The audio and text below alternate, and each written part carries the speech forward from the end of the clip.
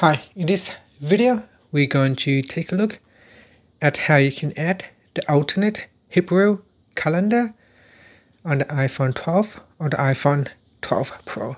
First, let's go back to the home screen by swiping up at the bottom of the screen. Then tap on Settings. In Settings, you want to go down and tap on Calendar. Next, in Calendar Settings, you want to tap on Alternate Calendars. By default, it is set to off. In here, choose Hebrew, and then swipe up to go back to the home screen.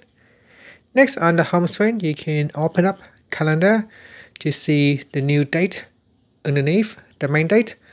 So you can see in the small letter is the Hebrew calendar. So if we are looking at today, so I'm going back into August, and today is the 22nd, and that would be the 14th in Hebrew calendar. And that's it. Finally, you can swipe up to go back to the home screen. Thank you for watching this video.